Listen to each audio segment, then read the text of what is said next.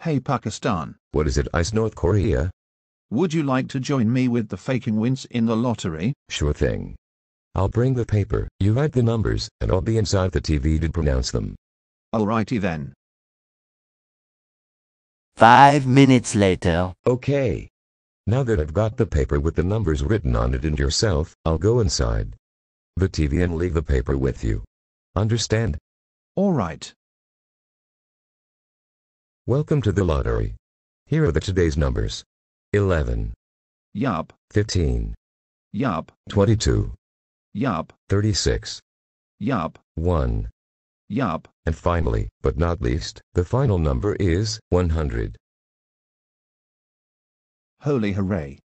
I cannot believe I actually won the lottery. Yippee yippee yippee yippee yippee yippee yippee yippee yippee yippee yippee yippee. Yippee yippee yippee yippee yippee yippee yippee yippee. Ahem. What's happening in the living room? Come on. Tell us the truth at once.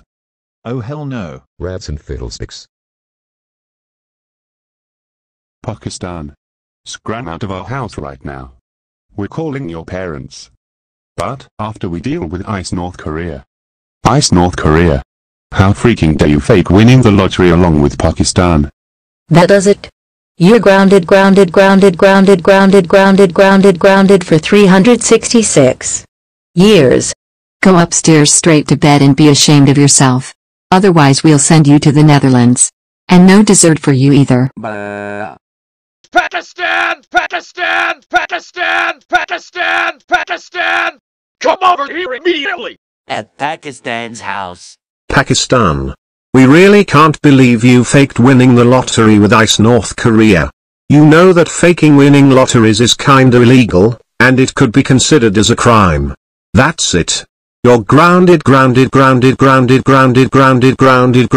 571 months. Now march upstairs to your room and think about what you've done, young man. Or else we'll send you to Iceland.